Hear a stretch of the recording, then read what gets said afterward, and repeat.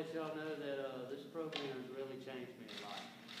Of course, like Stephen said, when I first came in this program, I was desperate to get in this program. I was wanting to do something. I was tired of the jail. Being locked up is nothing fun.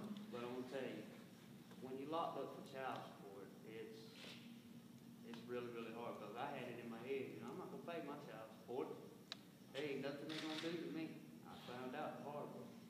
When you lose your license, it gets really hard to push you down under, But with the moral support of my fiance being there for me and keeping me going, because there's been times I was gonna give up, but her coming to see me in jail and all that, and I told her, I said, baby, when I get the first opportunity, I'm jumping on it. And this was my opportunity. Meeting Stephen and meeting Judge Raymond, that was the best thing in my life. If I don't think I could have done it without the moral support of them and my fiance.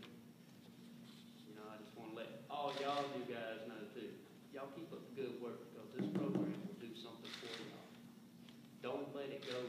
Don't stop coming. Go to the meetings like you're supposed to and all that, because if it done for the 4 of us,